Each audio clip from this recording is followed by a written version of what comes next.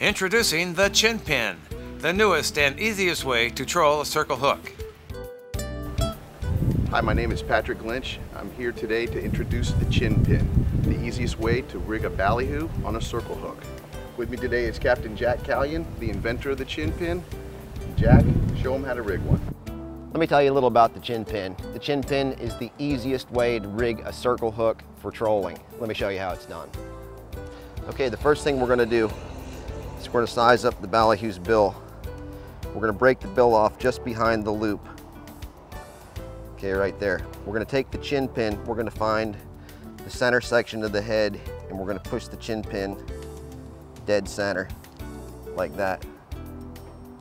Okay, I fold open the gill plate. I take the stainless wire, I run it through the gill plate and out the eye socket, like that. Okay, pull that taut. Okay, the next step is to take the stainless wire and pass it through the eye sockets. Over the top one time. Pull it down taut. Make sure your pin stays centered. Take the ballyhoo, flip it over.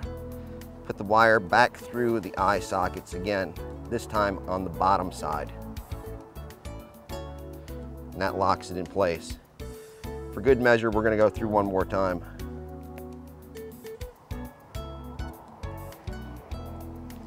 Pull it taut.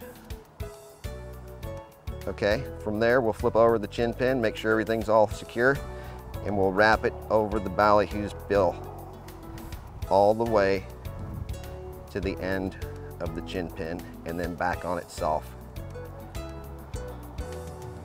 That's it. There you go, it's done. You now take your circle hook that's already tied onto your rod, stick the loop through the chin pin, rotate it to where the barb goes over the open gap of the chin pin, and you're fishing.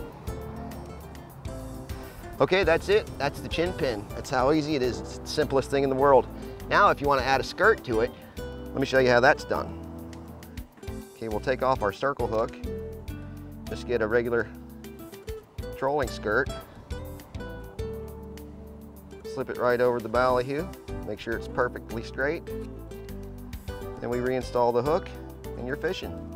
The chin pin can be used with either circle hooks or straight hooks, J hooks if you like.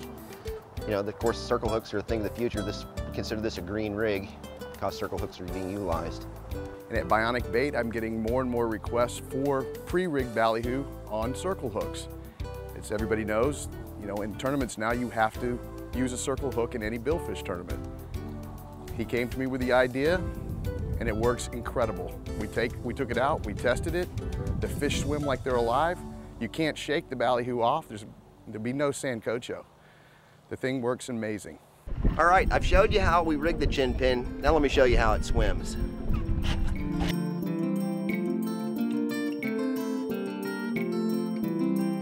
The center of pull off the ballyhoo makes for a bait that swims true and never spins.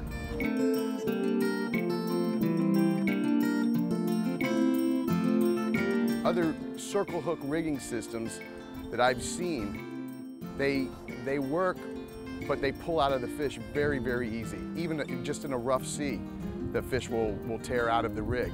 With the chin pin, you can't beat these fish off. They stay on. There's also no holes, there's no breaches in the ballyhoo's stomach, so the ballyhoo lasts forever. There's no blowout. The chin pin works. Well, that's all there is to it. That's how you rig the chin pin.